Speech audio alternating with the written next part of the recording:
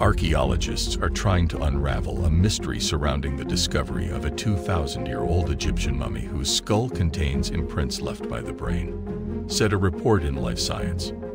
The cranium shows the blood vessels that surround the brain within a membrane known as the meninges, and scientists are now trying to piece together the exact process that could have caused such fragile structures to become imprinted into the hard bone of the skull.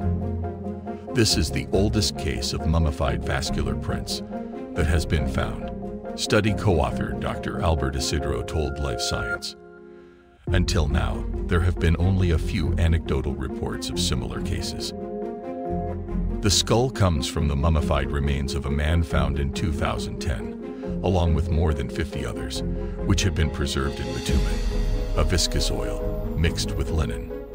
The mummies were found in the Qam al-Amr Sharuna necropolis in the southern area of Hierakonpolis in Egypt, which dates back to between the Late Period and the Ptolemaic period of ancient Egypt, 550–150 BC.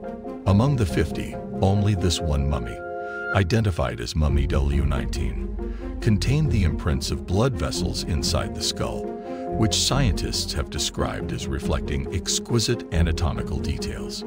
Researchers were even able to identify the middle meningeal artery of the brain. In a new report about the finding, published in the journal Cortex, the researchers explained that during the mummification process, the brain was removed and the inside of the skull was cleaned and filled with preservative substances.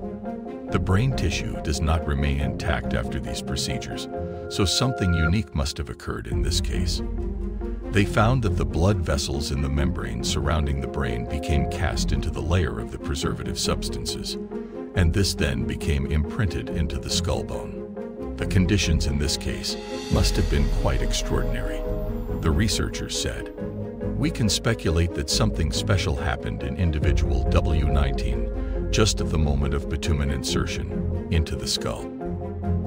Dr. Isidro said that they still do not understand exactly what could have happened to cause the rare and unusual feature in the skull. One theory they have proposed is that the general conditions, such as the temperature or the acidity of the preservative, were, for some reason, different for W19 than for the other 50 mummies found in the same necropolis.